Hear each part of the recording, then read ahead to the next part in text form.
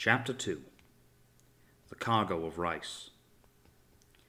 The wolf was in among the sheep. The tossing grey water of the Bay of Biscay was dotted with white sails as far as the eye could see, and although a strong breeze was blowing, every vessel was under perilously heavy canvas. Every ship but one was trying to escape. The exception was His Majesty's frigate Indefatigable, Captain Sir Edward Pellew.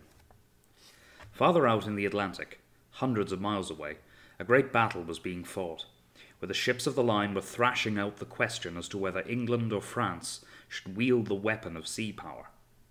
Here, in the bay, the convoy which the French ships were intended to escort was exposed to the attack of a ship of prey at liberty to capture any ship she could overhaul. She had come surging up from leeward, cutting off all chance of escape in that direction, and the clumsy merchant ships were forced to beat to windward. They were all filled with the food revolutionary France, her economy disordered by the convulsion through which she was passing, was awaiting so anxiously, and their crews were all anxious to escape confinement in an English prison. Ship after ship was overhauled. A shot or two, and the new-fangled tricolour came fluttering down from the gaff, and a prize crew was hurriedly sent on board to conduct the captive to an English port, while the frigate dashed after fresh prey. On the quarter-deck of the Indefatigable, Pellew fumed over each necessary delay. The convoy, each ship as close to the wind as she would lie, and under all sail she could carry, was slowly scattering, spreading farther and farther with the passing minutes, and some of these would find safety in mere dispersion if any time was wasted. Pellew did not wait to pick up his boat. At each surrender he merely ordered away an officer and an armed guard, and the moment the prize crew was on its way, he filled his main topsail again, and hurried off after the next victim. The brig they were pursuing at the moment was slow to surrender. The long 9-pounders in the Indefatigable's bows bellowed out more than once. On that heaving sea it was not so easy to aim accurately, and the brig continued on her course, hoping for some miracle to save her. "Very well," snapped Pellew. "He's asked for it, let him have it." The gun layers of the bow chasers changed their point of aim, firing at the ship instead of across her bows. "Not into the hull, damn it!" shouted Pellew.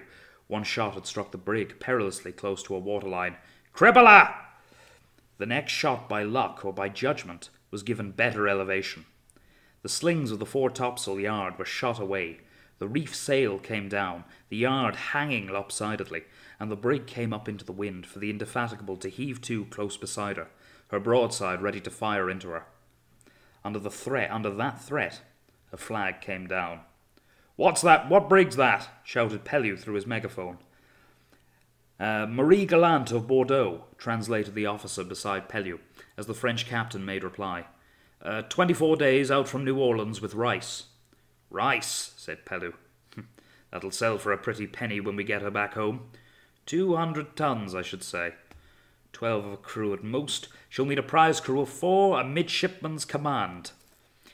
He looked round him as though for inspiration before giving his next order. "Mr. Hornblower!" "Sir."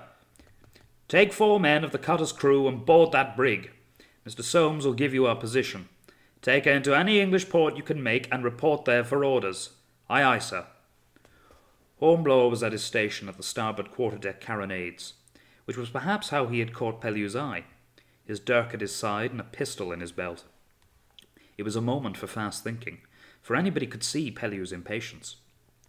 With the Indefatigable cleared for action, his sea chest would be part of the surgeon's operating table down below, so that there was no chance of getting anything out of it. He would have to leave just as he was. The cutter was even now clawing up to position on the Indefatigable's quarter, so he ran to the ship's side and hailed her, trying to make his voice sound as big and as manly as he could, and at the word of the lieutenant in command, she turned her bows towards the frigate. "Here's our latitude and longitude, Mr. Hornblower," said Soames, the master, handing a scrap of paper to him. "Thank you," said Hornblower, shoving it into his pocket. He scrambled awkwardly into the mizzen chains and looked down into the cutter. Ship and boat were pitching together, almost bows onto the sea, and the distance between them looked appallingly great. The bearded seaman, standing in the bows, could only just reach up to the chains with his long boat-hook. Hornblower hesitated for a long second. He knew that he was ungainly and awkward. Book learning was of no use when it came to jumping into a boat. But he had to make the leap, for Pellew was fuming behind him, and the eyes of the boat crew and the whole ship's company were upon him. Better to jump and hurt himself. Better to jump and make an exhibition of himself than to delay the ship. Waiting was certain failure, while he still had a choice if he jumped. Perhaps at a word from Pellew, the Indefatigable's helmsman allowed the ship's head to fall from the sea a little. A somewhat diagonal wave lifted the Indefatigable's stern and then passed on, so that the cutter's bows rose as the ship's stern sank a trifle. Hornblower braced himself and leaped. His feet reached the gunwale, and he tottered there for one indescribable second. A seaman grabbed the breast of his jacket, and he fell forward rather than backward. Not even the stout arm of the seaman, fully extended, could hold him up, and he pitched head foremost, legs in the air, upon the hands of the second thwart. He cannoned onto their bodies, knocking the breath out of his own against their muscular shoulders, and finally struggled into an upright position. "I'm sorry," he gasped to the men who had broken his fall. "Never you mind, sir," said the nearest one, a real tarry sailor, tattooed and pigtailed. "You're only a featherweight." The lieutenant in command was looking at him from the stern sheets. "Would you go to the brig, please, sir?" he asked, and the lieutenant bawled an order, and the cutter swung round as Hornblower made his way aft. It was a pleasant surprise not to be received with the broad grins of a tolerantly concealed amusement. Boarding a small boat from a big frigate, even in a moderate sea, was no easy matter. Probably every man on board had arrived headfirst at some time or other, and it was not in the tradition of the service, as understood in the Indefatigable, to laugh at a man who did his best without shirking. "Are you taking charge of the brig?" asked the lieutenant. "Yes, sir. The captain told me to take 4 of your men." "Well, they'd better be top men, then," said the lieutenant, casting his eyes aloft at the rigging of the brig. The foretopsail yard was hanging precariously, and the jib halyard had slacked off, so that the sail was flapping thunderously in the wind. "Do you know these men, or shall I pick them for you?" "I'd be obliged if you would, sir." The lieutenant shouted 4 names, and 4 men replied. "Keep 'em away from the drink, and they'll be all right," said the lieutenant. "Watch the French crew. They'll recapture the ship and have you in a French jail before you can say Jack Robinson if you don't." "Aye, aye, sir," said Hornblower. The cutter surged alongside the brig, white water creaming between the 2 vessels. The tattooed sailor hastily concluded a bargain with another man on his thwart and pocketed a lump of tobacco. The men were leaving their possessions behind, just like Hornblower, and sprang for the mainchains. Another man followed with him, and they stood and waited while Hornblower, with difficulty, made his way forward along the plunging boat. He stood balancing precariously on the forward thwart. The main chains of the brig were far lower than the mizzen chains of the Indefatigable, but this time he had to jump upwards. One of the seamen steadied him with an arm on his shoulder. "Wait for it, sir," he said. "Get ready. Now jump, sir." Hornblower hurled himself forward, all arms and legs, like a leaping frog at the main chains. His hands reached the shrouds, but his knees slipped off, and the brig, rolling, lowered him thigh-deep into the sea as the shrouds slipped through his hands. But the waiting seaman grabbed his wrists and hauled him on board, and 2 more seamen followed him. He led the way onto the deck. The first sight to meet his eyes was a man seated on the hatch cover, his head thrown back, holding to his mouth a bottle, the bottom pointing straight up at the sky. He was one of a large group, all sitting round the hatch cover. There were more bottles in evidence. One was passed by one man to another as he looked, and as he approached, a roll of the ship brought an empty bottle rolling past his toes to clatter into the scuppers. Another of the group, with white hair blowing in the wind, rose to welcome him, and stood for a moment with waving arms and rolling eyes, bracing himself as though to say something of immense importance, and seeking earnestly for the right words to use. "God damn English," it was what he finally said, and then, having said it, he sat down with a bump on the hatch cover, and from a seated position proceeded to lie down and compose himself to sleep with his head on his arms. "They've made the best of their time, sir, by the holy," said the seaman at Hornblower's elbow.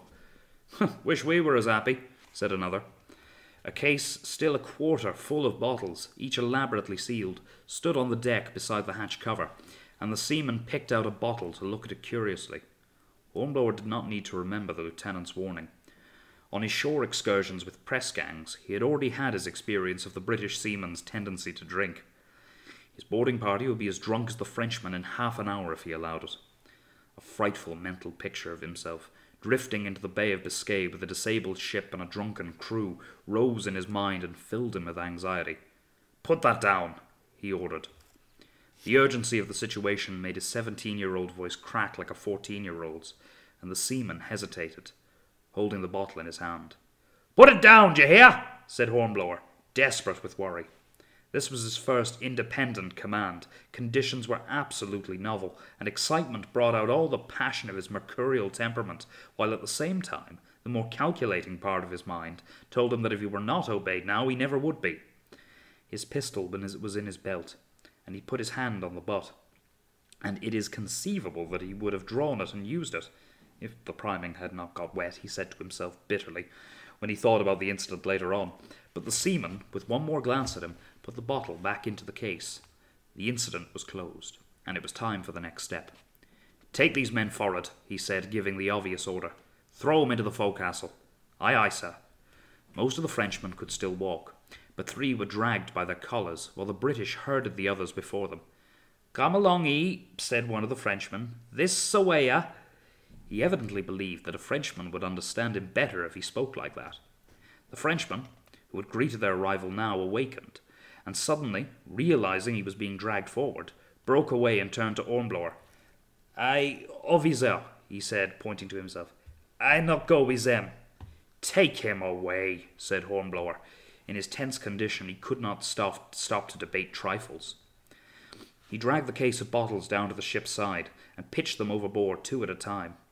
Obviously, it was a wine of some special vintage, which the Frenchmen had decided to drink before the English could get their hands on it. But that weighed not at all with Hornblower, for a British seaman could get drunk on vintage claret just as easily as upon service rum.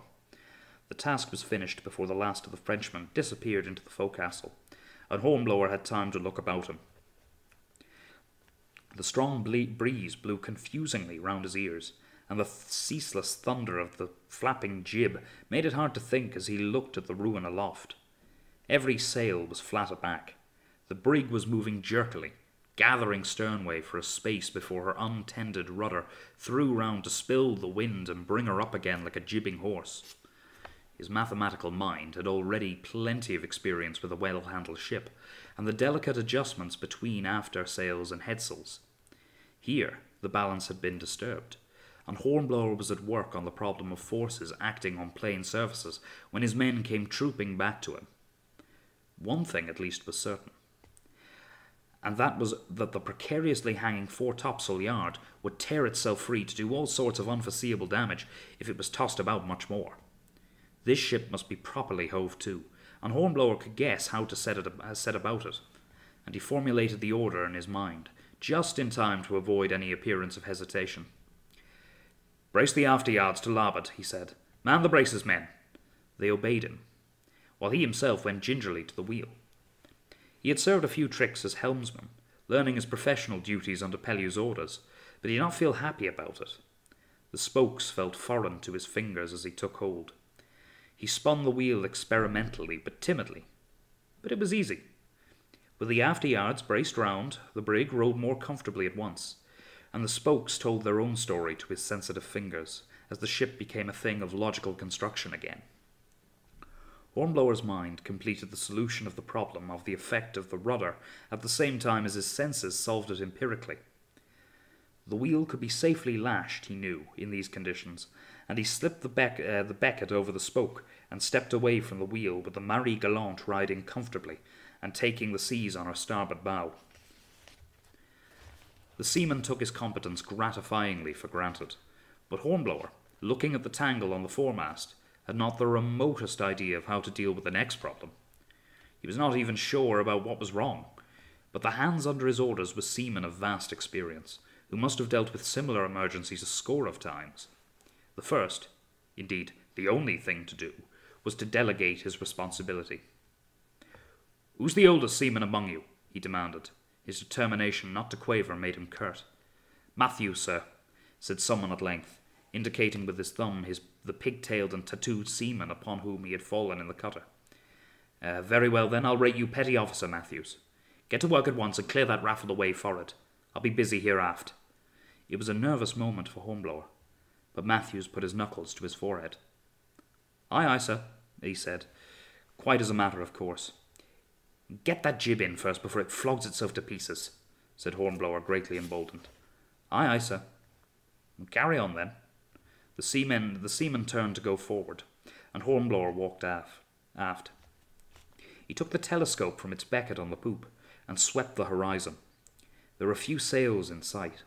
The nearest ones he could recognize as prizes, which, with all sails set that they could carry, were heading for England as fast as they could go. Far away to windward, he could see the Indefatigable's topsails as she clawed after the rest of the convoy. She had already overhauled and captured all the slower and less wealthier vessels, so that each succeeding chase would be longer. Soon he would be alone on this wide sea, 300 miles from England. 300 miles, 2 days with a fair wind. But how long if the wind turned foul? He replaced the telescope. The men were already hard at work for it, so he went below and looked round the neat cabins of the officers. 2 single ones for the captain and the mate, presumably, and a double one for the boatswain and the cook or the carpenter. He found the lazarette, identifying it by the miscellaneous stores within it. The door was swinging to and fro with a bunch of keys dangling. The French captain, faced with the loss of all he possessed, had not even troubled to lock the door again after taking out the case of wine. Hornblower locked the door and put the keys in his pocket, and felt suddenly lonely. His first experience of the loneliness of the man in command at sea. He went on deck again, and at the sight of him, Matthews hurried aft and knuckled his forehead. "Beg pardon, sir, but we'll have to use the jeers to sling that yard again." "Very good." "Well, we'll need more hands than we have, sir. Can I put some of they Frenchies to work?" "If you think they can. If any of them are sober enough." "I think I can, sir, drunk or sober." "Very good."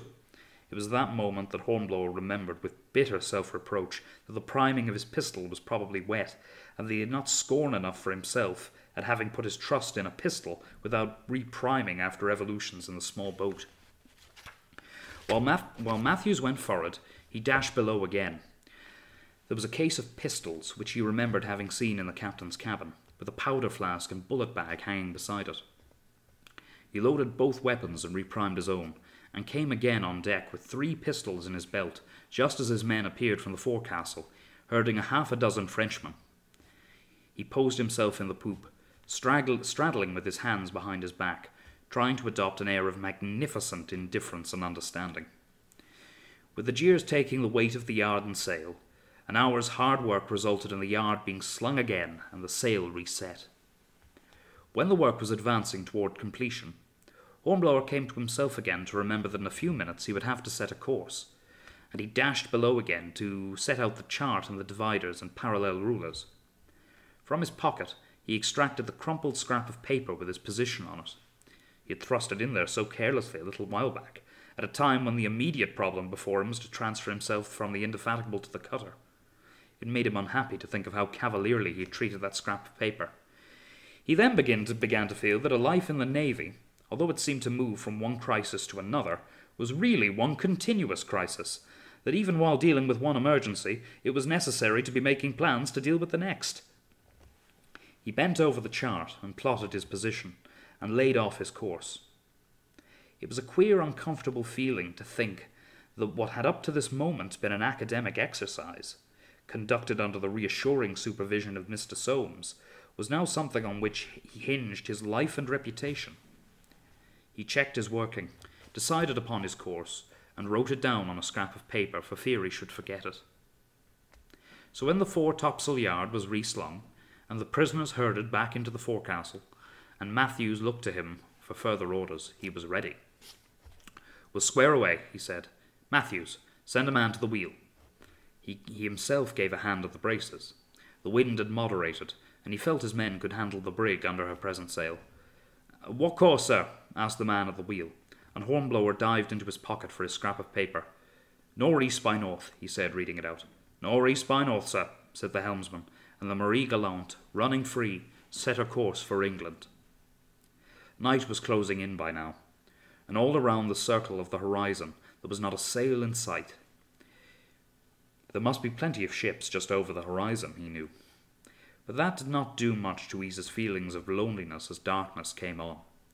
There was so much to do, so much to bear in mind, and all the responsibility lay upon his unaccustomed shoulders. The prisoners had to be battened down in the forecastle. A watch had to be set. There was even the trivial matter of hunting up flint and steel to light the binnacle lamp. A hand on forward as a lookout, who could also keep an eye on the prisoners below. A hand aft at the wheel.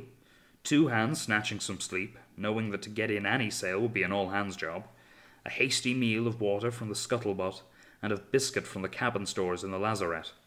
A constant eye to be kept on the weather. Hornblower paced the deck in the darkness. "Why don't you get some sleep, sir?" asked the man on the wheel. "I will later on, Hunter," said Hornblower, trying not to allow his tone to reveal the fact that such a thing had never occurred to him. He knew it was sensible advice, and he actually tried to follow it, retiring below to fling himself down on the captain's cot. But of course he could not sleep.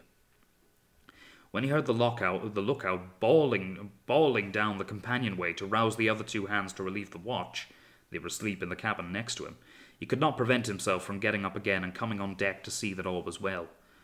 With Matthews in charge, he felt he should not be anxious, and he drove himself below again, but he had hardly fallen onto the cot again when a new thought brought him to his feet again, his skin cold with anxiety, and a prodigious self-contempt vying with the anxiety for first glance at his emotions. He rushed on deck and walked forward to where Matthews was squatting by the knightheads. "Nothing's been done to see if the brig is taking in any water," he said. He had hardly worked out the wording of that sentence during his walk forward, so as to cast no aspersion on Matthews, and yet at the same time, for the sake of discipline, attributing no blame to himself. "That's so, sir. One of those shots fired by the indefatigable Hulder," went on Hornblower. "What damage did it do?" "I don't rightly know, sir. I was in the cutter at the time." "Well, we must look as soon as it's light, said Hornblower, "and we'd better sound the well now." Those were brave words. During his rapid course of seamanship aboard the Indefatigable, Hornblower had had a little instruction everywhere, working under the orders of every head of every department in rotation. Once he had been with the carpenter, when he sounded the well. Whether he could find the well in this ship and sound it, he did not know. "Aye, aye, sir," said Matthews without hesitation, and he strolled aft to the pump. "You'll need a light, sir. I'll get you one." When he came back with the lantern, he shone it upon the coiled sounding line hanging beside the pump, so that Hornblower recognized it at once. He lifted it down, inserted a 3-foot weighted rod into the aperture of the well, and then remembered in time to take it out again and make sure the well was dry. Then he let it drop again, paying out the line until he felt the rod strike the ship's bottom with a satisfactory thud. He hauled out the line again, and Matthews held the lantern as Hornblower, with some trepidation, brought out the timber to examine it. "Not a drop, sir. Dry as yesterday's pannikin." Hornblower was agreeably surprised. Any ship he had ever any ship he had ever heard of leaked to a certain extent. Even in the well-found Indefatigable, pumping had been necessary every day. He did not know whether this dryness was a very remarkable phenomenon, or just simply a remarkable one. He wanted to be both non-committal and imperturbable. Was the comment he eventually produced. "Very good, Matthews. Coil that line again." The knowledge that the Marie Galante was making no water at all might have encouraged him to sleep, if the wind had not chosen to veer steadily and strengthen itself soon after he retired again. It was Matthews who came down and pounded on his door with the unwelcome news. "We can't keep this course to you set much longer, sir," concluded Matthews, "and the wind's coming gusty-like." "Very good, I'll be up. Call all hands," said Hornblower, with a testiness that might have been the result of a sudden awakening, if it had not really disguised his inner quaverings. With such a small crew, he dare not run the slightest risk of being taken by surprise by the weather. Nothing could be done in a hurry, as he soon found. He had to take the wheel while his 4 hands laboured at reefing the topsails and snugging the brig down. The task took half the night, and by the time it was finished, it was quite plain, with the wind steering northerly, the Marie Galante could not steer northeast by north any longer. Hornblower gave up the wheel and went below to the chart, but what he saw there only confirmed the pessimistic decision he had already reached by mental calculation. As close to the wind as they could lie on this tack, they could not weather Ushant. Short-handed as he was, he did not dare continue in the hope that the wind might back. All his reading and all his instruction had warned him of the terrors of a lee shore. There was nothing for it but to go about. He returned to the deck with a heavy heart. "All hands, wear ship!" he said, trying to bellow with the order in the manner of Mr. Bolton, the third lieutenant of the Indefatigable. They brought the brig safely round, and she took up her new course, close hauled on the starboard tack. Now she was heading away from the dangerous shores of France, without a doubt, but she was heading nearly as directly away from the friendly shores of England. Gone was all hope of an easy 2-day run to England. Gone was any hope of sleep that night for Hornblower. During the year before he joined the Navy, Hornblower had attended classes given by a penniless French émigré in French, music, and dancing. Early enough, the wretched émigré had found that Hornblower had no ear for music whatsoever, which made it impossible to teach him to dance, and so he had endeavoured to earn good his fee by concentrating on French. A good deal of what he taught Hornblower had found a permanent resting place in Hornblower's tenacious memory. He had never thought that it would be of much use to him, but he discovered on the contrary when the French captain at dawn insisted on an interview with him. The Frenchman had little English, but it was a pleasant surprise to Hornblower to find they actually could get along better in French, as soon as he could fight down his shyness sufficiently to produce the halting words. The captain drank thirstily from the scuttlebutt. His cheeks were, of course, unshaven, and he wore a bleary look after 12 hours in a crowded forecastle, where he had been battened down there, 3 parts drunk. "My men are hungry," said the captain. He did not look hungry himself. "Mine also," said Hornblower. "I also." It was natural when one spoke French to gesticulate, to indicate his men with a wave of the hand and himself with a tap on the chest. "I have a cook," said the captain. It took some time to arrange the terms of a truce. The Frenchmen were to be allowed on deck, the cook was to provide food for everyone on board, and while these amenities were permitted until noon, the French would make no attempt to take the ship. "Bon," said the captain at length, and when Hornblower had given the necessary orders permitting the release of the crew, he shouted for the cook and entered into an urgent discussion regarding dinner. Soon, smoke was issuing satisfactorily from the galley chimney. Then the captain looked up at the grey sky, at the close-reefed topsails, and glanced into the binnacle of the compass. "A foul wind for England," he remarked. "Yes," said Hornblower shortly. He did not want this Frenchman to guess at his trepidation and bitterness. The captain seemed to be feeling the motion of the brig under his feet with attention. "She rides a little heavily, does she not?" he said. "Perhaps," said Hornblower. He was not at all familiar with the Marie Galante, nor with ships at all, and he had no opinion on the subject, but he was not going to reveal his ignorance. "Does she leak?" asked the captain. "There's no water in her," said Hornblower. "Ah, but you would find none in the well. We are carrying a cargo of rice, you must remember." "Yes," said Hornblower. He found it very hard at this moment to remain outwardly unperturbed, as his mind grasped the implications of what was being said to him. Rice would absorb every drop of water taken in by the ship, so that no leak would be apparent on sounding the well. And yet every drop of water taken in would deprive her of that much buoyancy all the same. "One shot from your cursed frigate struck us in the hull. Of course you have investigated this damage, we?" "Of course," said Hornblower, lying bravely.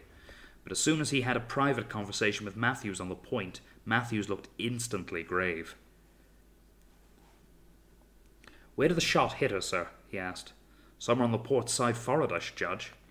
He and Matthews craned their necks over the ship's side. "Can't see nothing, sir. Lower me over the side in a bowline, I'll find what I can."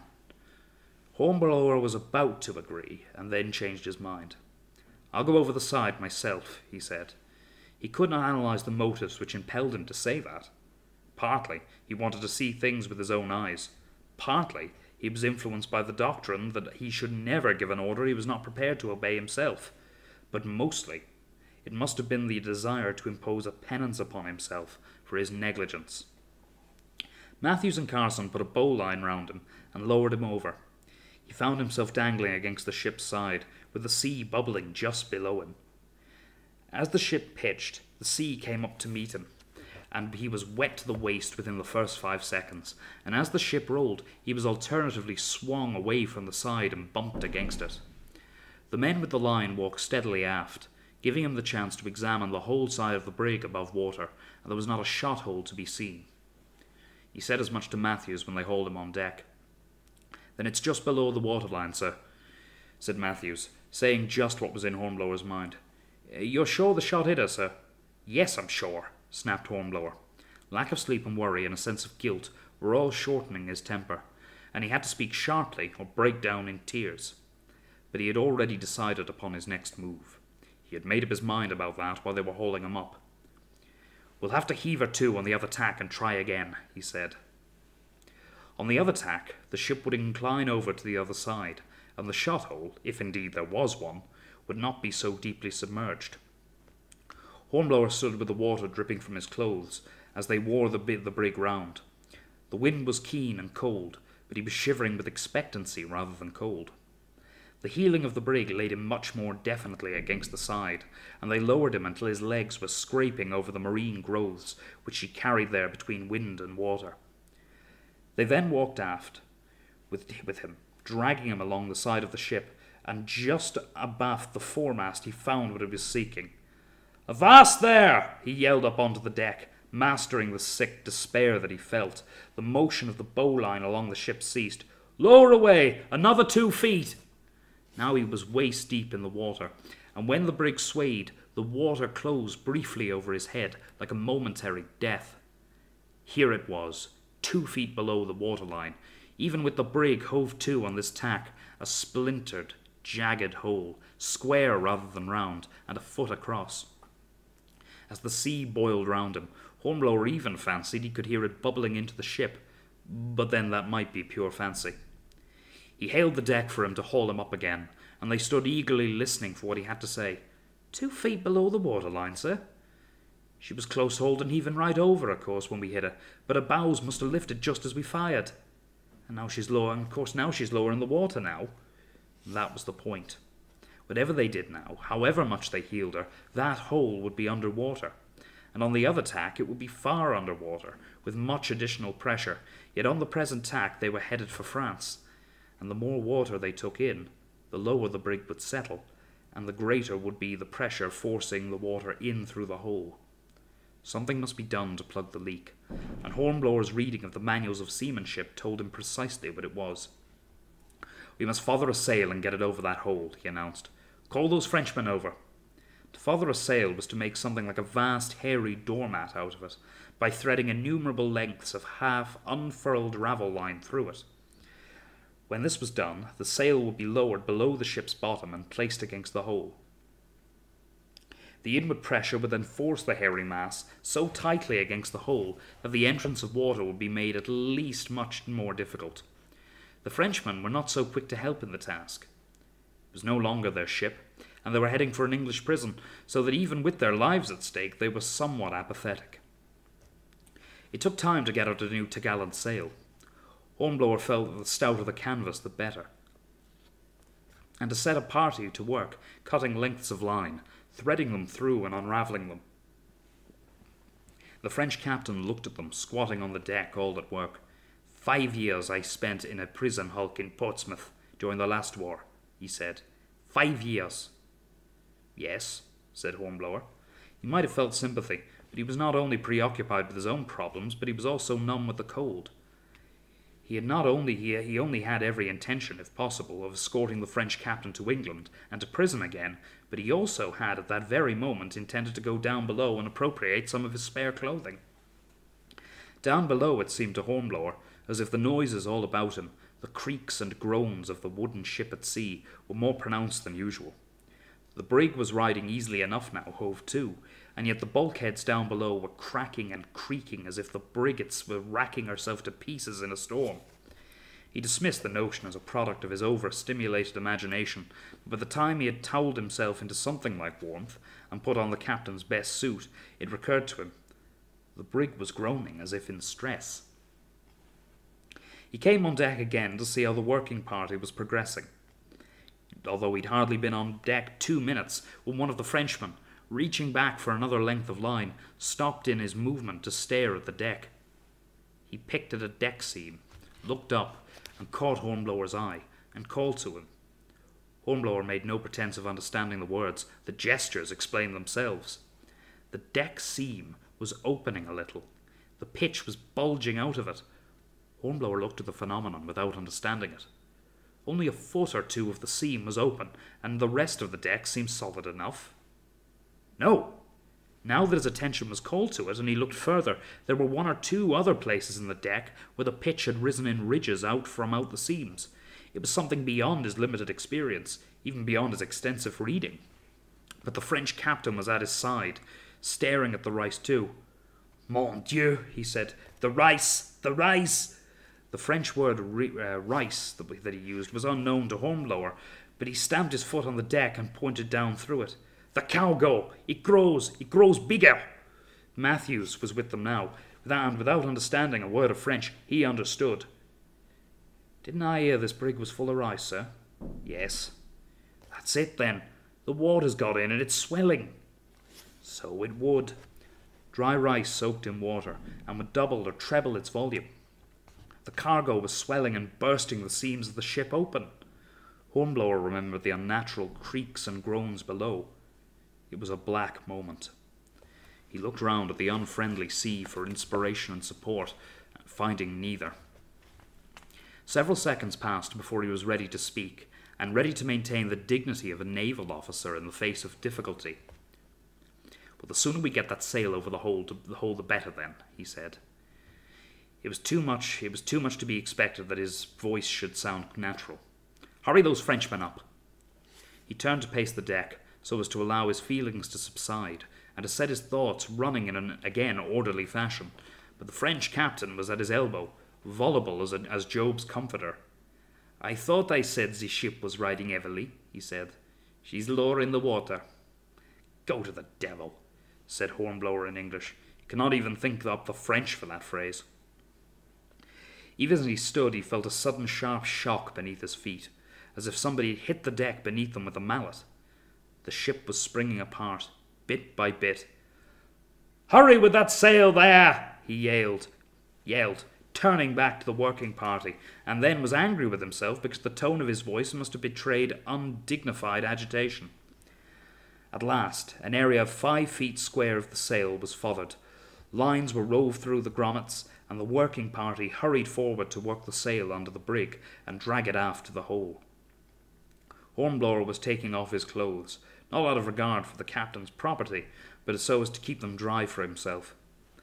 "I'll go over and see that it's in place," he said. "Matthews, get a bowline ready for me." Naked and wet, it seemed to him as if the wind blew clear through him. Rubbing against the ship's side as she rolled, he lost a good deal of skin, and the waves passing down the ship smacked at him with boisterous lack of consideration. But he saw the feathered sail placed against the hole, and with intense satisfaction he saw the hairy mass suck into position, dimpling over the hole to form a deep hollow so that he could be sure that the hole was plugged solid. They hauled him up again when he hailed and awaited his orders. He stood, naked, stupid with the cold and fatigue and lack of sleep, struggling to form his next decision. "Lay her on the starboard tack," he said at length. If the brig were going to sink, it hardly mattered if it were 100 or 200 miles from the French coast. If she were to stay afloat, he wanted to be well clear of that lee shore and the chance of recapture. The shot hole with its feathered sail would be deeper under water to increase the risk, but it seemed to be the best chance. The French captain saw them making preparations to wear the brig round, and turned upon Hornblower with voluble protests. With this wind, they could make Bordeaux easily on the other tack. Hornblower was risking all their lives, he said. Into Hornblower's numb mind crept uninvited the translation of something he had previously wanted to say. He could use it now. "Allez au diable," he snapped, as he put on the Frenchman's stout woolen shirt on over his head. When his head emerged, the Frenchman was still protesting volubly, so violently indeed that a new doubt came into Hornblower's mind. A word to Matthews sent him round the French prisoners to search for weapons. There was nothing to be found except the sailors' knives, but as a matter of precaution, Hornblower had them all impounded, and when he dressed, he went to special trouble with his 3 pistols, drawing afresh the charges from them and reloading and repriming them again. 3 pistols in his belt looked positively piratical, and as though he was still young enough to be playing imaginative games. But Hornblower felt in his bones that there might be a time when the Frenchmen might try to rise against their captors, and 3 pistols would not be too many against 12 desperate men who had makeshift weapons ready to hand, belaying pins and the like. Matthews was awaiting him with a long face. "Sir," he said, "begging your pardon, but I don't like the looks of it. Straight I don't. I don't like the feel of her. She's settling down and she's opening up, and I'm certain sure. Beg your pardon, sir, for saying so." Down below, Hornblower had heard the fabric of the ship continuing to crack and complain. Up here the deck seams were gaping more widely. It was very likely an explanation. The swelling of the rice must have forced open the ship's seams below the water, so that plugging the shot hole would only have eliminated what would be by now only a minor leak. Water must be pouring in, the cargo still swelling, opening up the ship like an overblown floor. Ships were built to withstand blows from without, and there was nothing about their construction to resist an outward pressure. Wider and wider would gape the seams, and faster the sea would gain access to the cargo. "Look ye there, sir," said Matthews suddenly. In the broad light of day, a small grey shape was hurrying along the weather scuppers. Another one followed it, and another after that. Rats! Something convulsive must be going on down below to bring them on deck in daytime from out their comfortable nests among unlimited food of the cargo. The pressure must be enormous. Hornblower felt another small shock beneath his feet at that moment, as something further parted beneath them. But there was one more card to play, one last line of defence that he could think of. "I'll jettison the cargo," said Hornblower. He had never uttered that word in his life, but he had read it. "Get the prisoners and we'll start." The battened-down hatch cover was domed upwards, curiously and significantly. As the wedges were knocked out, one plank tore loose at one end with a crash, pointing diagonally downwards, and as the working party lifted off the cover, a brown form followed it upwards. A bag of rice, forced out by the underlying pressure until it jammed in the hatchway. "Tail on those tackles and sway it up," called Hornblower. Bag by bag, the rice was hauled up from the hold. Sometimes the bag split, allowing a torrent of rice to pour onto the deck, but that did not matter. Another section of the working party swept rice and bags to the lee side and into the ever-hungry sea.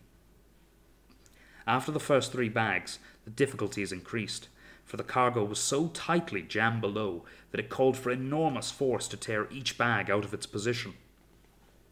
2 men had to go down the hatchway to pry the bags loose and adjust the slings. There was a momentary hesitation on the part of the 2 Frenchmen to whom Hornblower pointed. The bags might not all be jammed, and the hold of a tossing ship was a dangerous place wherein a roll might bury them alive. But Hornblower had no thought at that moment for other people's human fears. He scowled at the brief check, and they hastened to lower themselves down the hatchway. The labour was enormous, as it went on hour by hour. The men at the tackles were dripping with sweat and drooping with fatigue, but they had to relieve periodically the men below, for the bags had jammed themselves in tiers, pressed hard against the ship's bottom below and the deck beams above, and when the bags immediately below the hatchway had been swayed up, the surrounding ones had to be pried loose, out of each tier. Then, when a small clearance had been made in the neighbourhood of the hatchway, they were getting deeper down into the hold. They made the inevitable discovery. The lower tiers of the bags had been wetted. Their contents had swelled, and the bags had burst. The lower half of the hold was packed solid with damp rice, which could only be got out with shovels and a hoist. The still intact bags of the upper tiers, farther away from the hatchway, were still jammed tight, calling for much labour to free them and to manhandle them under the hatchway to be hoisted out. Hornblower, facing the problem, was distracted by a touch on his elbow when Matthews came up to speak. "It ain't no go, sir," said Matthews. "She's a lower in the water and settling fast." Hornblower walked to the ship's side with him and looked over. There could be no doubt about it. He had been over the side himself, and could remember the height of the waterline, and he had, for a more exact guide, the level of the forward sail under the ship's bottom. The brig was a full 6 inches lower in the water, and this after 50 tons of rice at least had been hoisted out and flung over the side. The brig must be leaking like a basket, with water pouring in through the gaping seams to be sucked up immediately by the thirsty rice. Hornblower's left hand was hurting him, and he looked down to discover that he was gripping the rail with it so tightly as to cause him pain without knowing what he was doing. He released his grip and looked about him at the afternoon sun, at the tossing sea. He did not want to give in and admit defeat. The French captain came up to him. "Monsieur, this is folly, madness, monsieur. My men are overcome by fatigue." Over by the hatchway, Hornblower saw Hunter was driving the French seamen to their work with a rope's end, which he was using furiously. There was not much more work to be got out of the Frenchman, and at that moment the Marie Galante rose heavily to a wave and wallowed down the further side. Even his inexperience could detect the sluggishness and ominous deadness of her movements. This brig had not much longer to float, and there was a good deal to do. "I shall make preparations for abandoning ship, Matthews," he said. He poked his chin upwards as he spoke. He would not allow either a Frenchman or a seaman to guess at his despair. "Aye, aye, sir," said Matthews. The Marie Galante carried a boat on chocks abaft the mainmast. At Matthews' summons, the men abandoned their work on the cargo and hurried to the business of putting food and water in her. "Beg your pardon, sir," said Hunter. But you ought to see you have warm clothes, sir. I've been in an open boat for 10 days once, sir." "Thank you, Hunter," said Hornblower. There was much to think of. Navigating instruments, charts, compass. Would he be able to get a good observation with his sextant in a tossing little boat? Common prudence dictated that they should have all the food and water with them the boat could carry. But, and Hornblower eyed the wretched craft dubiously, 17 men would fill it to overflowing anyway.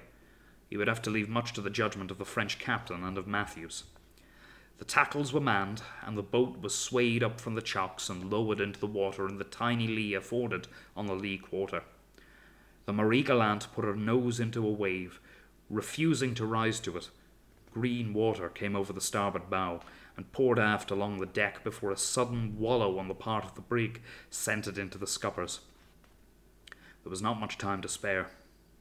A rending crash from below told that the cargo was still swelling and forcing the bulkheads. There was a panic among the Frenchmen, who began to tumble down onto the boat with loud cries. The French captain took one look at Hornblower and then followed them. 2 of the British seamen were already over the side fending the boat. "Go along," said Hornblower to Matthews and Carson, who still lingered. He was the captain. It was his place to leave the ship last. So waterlogged was the brig now that it was not at all difficult to step down from into the boat from the deck. The British seamen were in the stern sheets and made room for him. "Take the tiller, Matthews," said Hornblower. He did not feel he was competent enough to handle that overloaded boat. "Shove off there." The boat and the brig parted company. The Marie Galante, with her helm lashed, poked her nose into the wind and hung there. She had acquired a sudden list with the starboard side scuppers nearly under water. Another wave broke over her deck, pouring up to the open hatchway. Now she righted herself, her deck nearly level with the sea, and then she sank, on an even keel, the water closing over her, her mast slowly disappearing. For an instant, her sails even gleamed under the green water. "She's gone," said Matthews. Hornblower watched the disappearance of his first command. The Marie Galante had been entrusted to him to bring into port, and he had failed. Failed on his first independent mission. He looked very hard at the setting sun, hoping that nobody would notice the tears that were filling his eyes.